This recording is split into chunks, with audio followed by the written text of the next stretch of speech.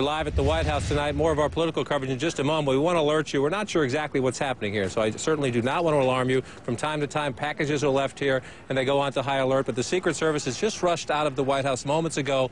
Guns drawn is the part that is interesting. I covered this building for 8 years. You see right there, someone has jumped the fence. You see on the video here, crawling on the fence.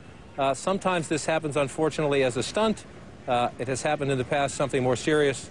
You see the person has been told by the Secret Service to lie on the ground there. You see the backpack on the grounds there. Watch this situation play out. We'll stay with it live. You're watching, this is the north side of the White House. That is Pennsylvania Avenue to the left of your screen through the gate there. Again, officers, the uniformed Secret Service officers coming out of the building, coming out of the compound around here. There were several dozen protesters, which is pretty routine, outside of the fence. They were rushed away by the Secret Service, and they voluntarily went away. No indication that this gentleman who has jumped the fence has anything to do with that. Again, this does happen from time to time. Somebody trying to make a political statement sometimes, somebody just answering a dare. As you can see right there, face down on the lawn, following the instructions of the Secret Service. You see the officers approaching now. It's the CAT team approaching in the darker uniforms, their dog as well. The dogs are capable of sniffing explosives. And now you see, if you're ever thinking about this, the inevitable result when you hop that fence. Again, we have no indication as to the motivation of the individual who decided to jump the fence here.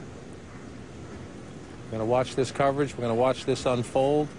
One of the things we don't like to do is give too much coverage to this. If it is a political stunt, it would encourage somebody else to do it. So we're going to turn away from this for now and come back to our coverage. But we will find out for you exactly what has happened here, if the Secret Service has any information as to just why this individual has hopped the fence, whether or not it was any threat or just a political stunt.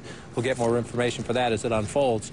Bit of breaking news here at the White House. You never know what happens when you come down here, but the Secret Service, as always, performing quickly and admirably to bring it to a close. We'll follow up on that. Now, the debt ceiling...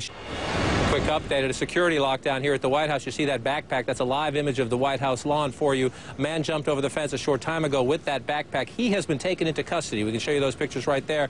There's a lockdown here, though, until the bomb squad can come in and check that backpack out to make sure there is no danger to that. We are waiting for that procedure to take place here at the White House. As we do, we will keep you updated. You can see the suspect taken into custody.